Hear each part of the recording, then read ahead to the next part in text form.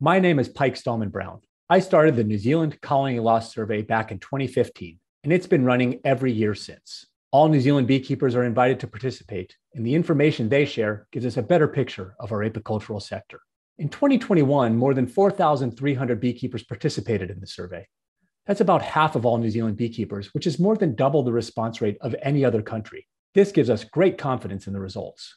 So what have we found? Our overwinter loss rates increased every year between 2015 and 2021. During winter 2021, we lost about 110,000 colonies. If loss rates had stayed at 2015 levels, there would have been about 42,000 fewer colonies lost nationwide. The numbers of colonies lost to suspected starvation, wasp attacks, and queen problems don't fluctuate much year on year. However, losses from varroa are really starting to impact. These losses have increased every year since the survey began.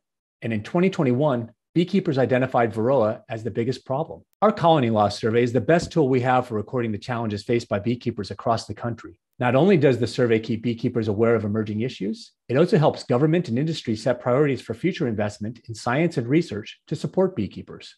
So if you do the survey every year, thank you. And if you've never done the survey, it would be great to have you on board. Best wishes for a great season.